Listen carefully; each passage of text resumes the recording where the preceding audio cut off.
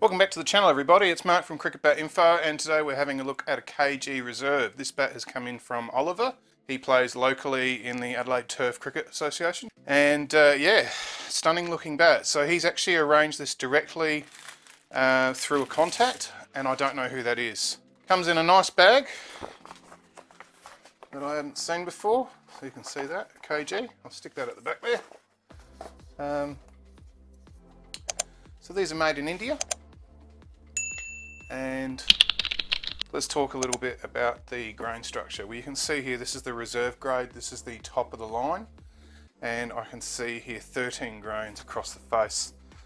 I've already counted them, and they're beautifully straight all the way down through the face, and there's no blemishes at all. A little bit of darkness down here, but I wouldn't count that as a blemish. Looking at the side here, I can't see any pin knots, and tiny little bit of growth there, but nothing really to worry about. The back of the bat is perfect as well, so yeah, have a look at that. This is Clifton KG, and it's got what looks to be an eagle, and these stickers themselves, that is textured. Up here there's like a honeycomb texture going on that sticker up there, and there's a texturing on this one here, Reserve 5-star. In fact, if I hold it to the light a little bit differently, you should be able to see that texturing. Yeah, and that is the profile. Isn't that a lovely profile? Really big duckbill here, and it's got all that meat through a mid-low position right here in the driving area. It'll be lovely and sweet.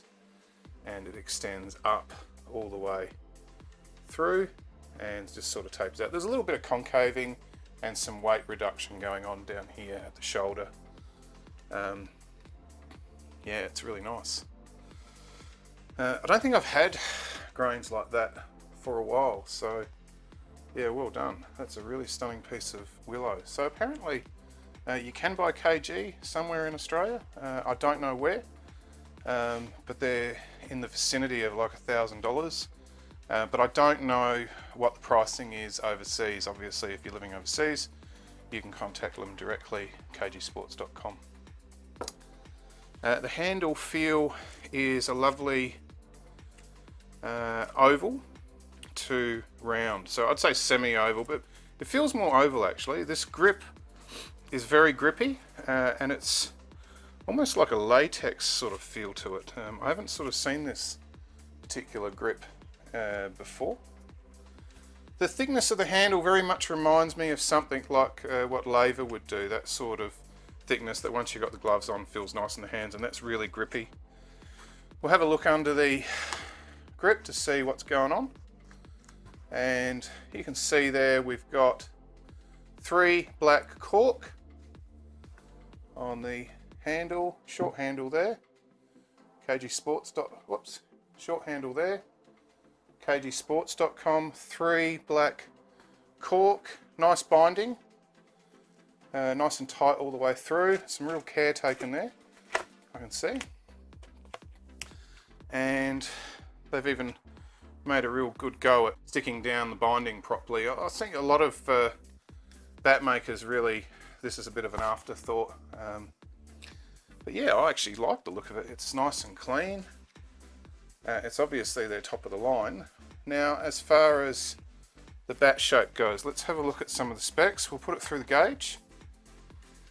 And you can see there that it's not filling out the gauge. It's probably looking at about a 62mm spine. But those edges are nice and big. I would say we're looking somewhere close to 40mm. There is a bit of narrowing on the blade, I can see that immediately, and there's no concaving from what I can tell all the way through the bat from there to there. Firstly, I'm going to measure the width of the bat.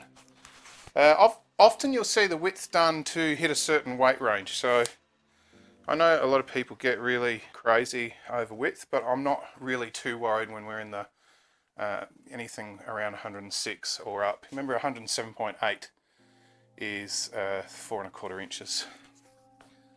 So we'll measure that. and it says 105.4, so it has been narrowed a fair bit. So I think Harrow is 104. So, but I mean, you're there to actually hit the middle of the bat. Let's measure that all the way down through. 105.2, 105, 104.5.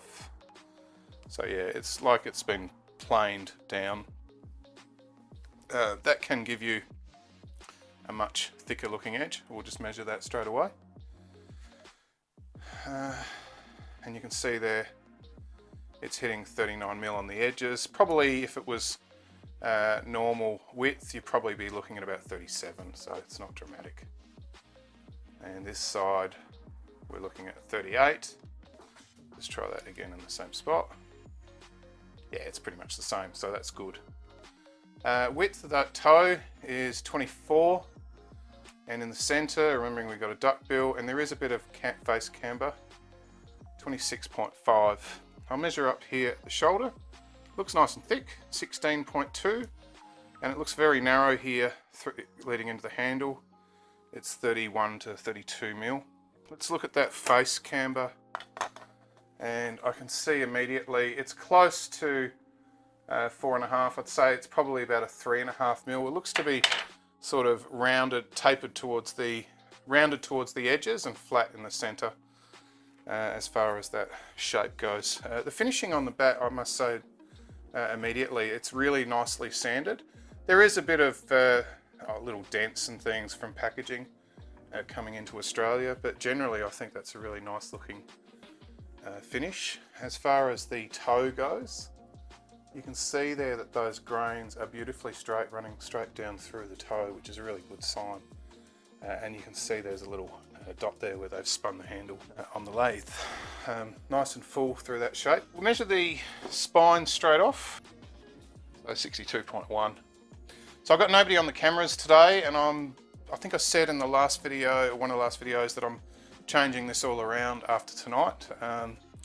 And hopefully I'll set myself up with a much better setup that I can actually live preview and keep an eye on things while I'm filming. Yeah, so there you go, 62mm edge, 40mm spine, full shape, very much a player's style shape with that duckbill down the bottom just to improve the pickup and the feel. The overall length of the bat, we're looking 86, so that's a short handle for sure.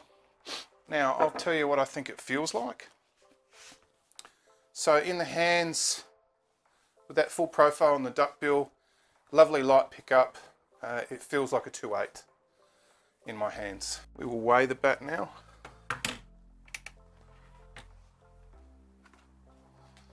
And make sure we've got it on pounds and ounces. That's all zeroed. And it comes in 285. So yeah, that's pretty much spot on. Yeah, look, I'm actually fairly impressed with the bat. I'm not too worried about width and things like that. I don't think that I'll ever paid $1,000 for it. I think it's actually come in quite a bit cheaper than that.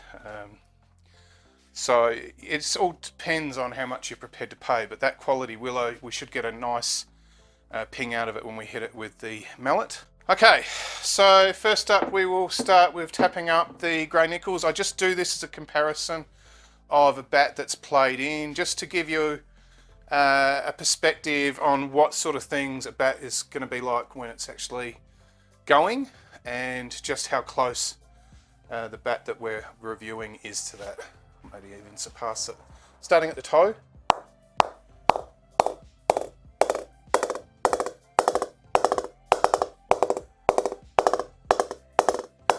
So you can see there that that bat's going really well.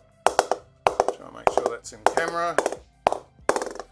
So that one is a favourite. I keep getting offers to buy that bat, but while I'm using it in reviews, I don't see why I should sell it. All right, we'll tap this one up, make sure it's in camera.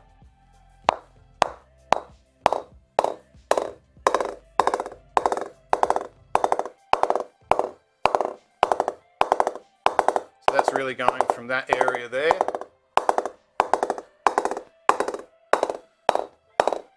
in that area there.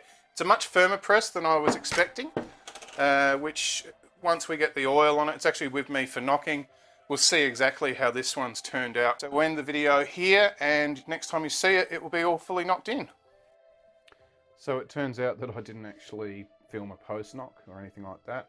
I didn't see any real point. I did the end of video footage with the completed bat. You can see there the bat is actually finished, knocked. I've put a shugu toe on it. It's got a little bit of dirt underneath there, just at the end. The camera picks up every little blemish. As far as the knock-in, I'll do a flyby over the actual face here. You will notice down on the bottom left what you'll think is a crack, but it's just something that was in the wood beforehand. When you roll things, sometimes they can open up a little bit there.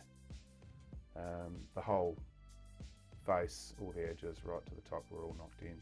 Some people don't actually knock the bats all the way through. You can see here I actually gave it a good go at fixing up that dent on the back and repolished it. So you can't really see that damage as much as you could before when he presented it. So that's the end of the review. I hope you enjoyed it.